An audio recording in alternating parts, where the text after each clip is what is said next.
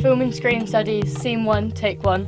So my name's Lydia Gibbards and I do film and screen studies. You can do all sorts of stuff in this course, but specifically I focus more on the theory side of it. In my first year I did a selective module and it was quite a large part of my first year, and it was in documentary making. You sort of learnt how to use all of the equipment, so like the cameras and sound and stuff. At the moment I've got a big dissertation hovering around me, and I'm looking at Lord of the Rings, but more in like a visual aspects of it, so looking at the colour and how good and evil is portrayed. So the lecturers on this course are really lovely, and they're happy to help out with everything that you need, and they'll support you in any way that they can.